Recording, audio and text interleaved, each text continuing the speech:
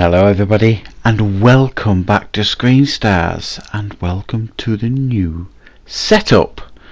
Yes, I thought we needed a change here on the channel. I've had a swap around and we've got something a little bit more interesting behind me to have a look at while I do my reviews. So I'm really pleased. There's a couple of other design things I'm going to add in here and there, change it up now and again, but I'm really pleased with the results. Now I will be delighted to tell you that the first review with the new setup behind me was for a fantastically entertaining film that I can wholeheartedly recommend. However, unfortunately I can't do that, guys, because what we have here unfortunately is a movie called Along Came the Devil, also known as Tell Me Your Name, a 2018 demon possession type horror movie that is directed by Jason Devan and stars Bruce Davison, Jessica Barth and Sydney Sweeney, and it focuses on a teenage girl who, after a pretty confusing and convoluted start to the movie that's full of written exposition and a bit pretty poor opening, we're introduced to Ashley, this young teenage girl who's moved in with her aunt because her mother is no longer around. But immediately there's like a dark presence that's following her. She's complaining of her bed shaking and she's hearing voices, and you're seeing all these shadows following her around and stuff, and there's clearly some connection between her having a dark past and her mother having a dark past. It continues to escalate as it does in these types of movies. Does get actually pretty spooky at times, and some of the visuals are pretty frightening, and then eventually this demon takes hold of her, and it then becomes a fight for her soul, and the local priests get involved, one of them being Bruce Davison. And it basically by the end turns into a cheap Exorcist clone, unfortunately. Now, it's not all bad with this movie, I'll be honest, guys. There are some positive things. The central performance from Sydney Sweeney is very impressive, I have to say. I think she does a very good job, and gives a very good performance at times, and everybody else is pretty competent in the movie. It's well made, it's got a good production budget behind it. And you know, there are some genuinely frightening visuals going on and a couple of impressive scares. What lets this movie down is the fact that I think at times it's poorly edited.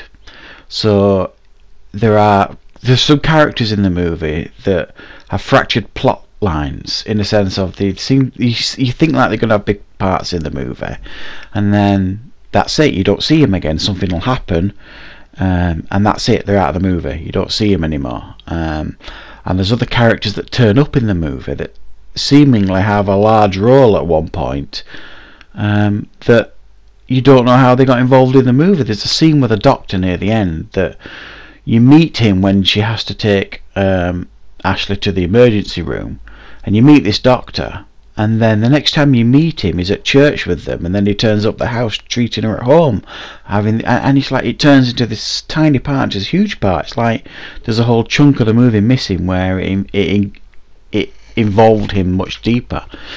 So it's really poorly edited. There's some terrible exposition scenes. I mean, the movie basically starts with an awful written exposition scene setting up the scene that doesn't make any sense. The ending was poor. The ending was just, like I said, it turns into an Exorcist clone, almost scene for scene at one point. She's tied to the bed, she's swearing and saying controversial things to these two priests, one old, one young. And I think they must have realised, oh, this is a bit Exorcist, this, we better change it up. So they take her to the church, but then it just turns into this farce. Her best friend in the movie, her childhood friend, when she goes back to the town, seeks her out, and they get pally and everything, and conveniently she's into all this supernatural stuff, and she's got these apps on her phones that can hear supernatural voices, and it's another avenue to get spooky stuff to happen in the movie, basically. So this film has a lot of promise and some impressive stuff going on that's let down. I think at times it's been poorly constructed, poorly edited, and the storytelling and narration throughout the movie is it's sewn together really badly. It feels when you watch it like there's a good film here screaming to get out, scratching to get out, because there are times in this movie I was genuinely unnerved by some of the imagery and scenes that I was seeing, and it was genuinely frightening at times. And this was when the demon was pursuing her, and the effects as well for this demon, we could see it but she couldn't, and it was genuinely disturbing and unnerving and frightening when this demon was pursuing her. And then the second it got hold of her, this film turned into an Exorcist clone, and a poor one at that, one of the worst I've seen for a long time in regards to that. It lost its identity, it's lost its originality, it lost anything that made it different, and it's such a shame. They must have thought when they wrote this that having two priests, one elderly grizzled veteran and one young, did someone say to them, guys, everyone's going to compare this to Exorcist if you do this? Bizarre decisions going on in this movie, but there is some decent stuff in here, some good effects, good visuals. It is well made, it's well acted.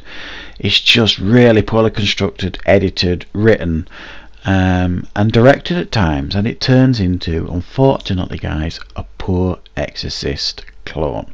So it's a 5 out of 10 for me, guys. I wasn't overly impressed with this one, but if you like demon possession movies, there might be something in here for you to enjoy. So thank you once again for watching, everyone.